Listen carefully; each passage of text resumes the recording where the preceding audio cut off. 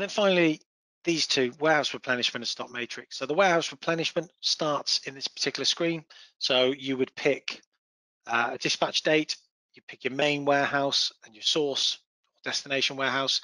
That's then going to show you where you've got shortages. I haven't actually got enough stock here to be able to do that, but it would show me what it's going to transfer, and it's only going to list the mutual stock items that are in both locations. So again, listing those, what should you transfer, and you just click on create transfer. What that's going to do is those where there are items to transfer and you've got enough stock, and what it's doing, it's basing it on the minimum stock level and what your current stock is. So the shortage, that then drops it into this stock shortage transfer screen here. You'll see all of those items. You can then do your allocation. So that's going to ring fence them in the source warehouse. You can print your pick list for your warehouse. You can then dispatch them. That moves them into in transit, and then when you know they've got to the destination warehouse, you can mark them as received. For those of you who perhaps looked at or have got the Sicon barcoding, you probably recognise this screen. That's where the by taking the warehouse replenishment, the previous screen, especially if you've got consignment warehouses or perhaps stores and shops, and you need to be sending items out from your main warehouse, really complements that as well, with these dispatches then coming out to the handheld for automatically for the warehouse to then pick and dispatch that updating stage.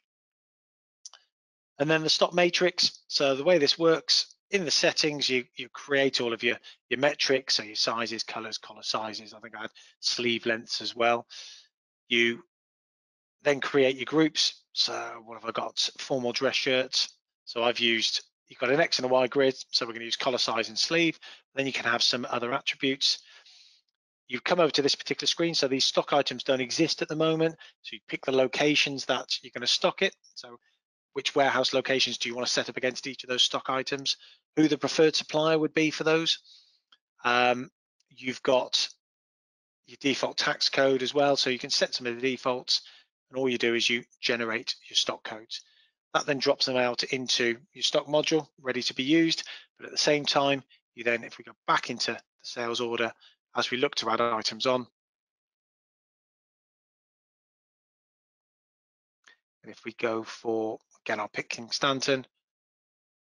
This time round, it's the matrix button. Obviously, if you've got the matrix there, so the customer's on the phone, so they're looking for some formal shirts, and they want two of those, one of those, they'd like 5 of those. Add to your sales order. Would I like to edit any prices or any discounts? I can fill in any prices.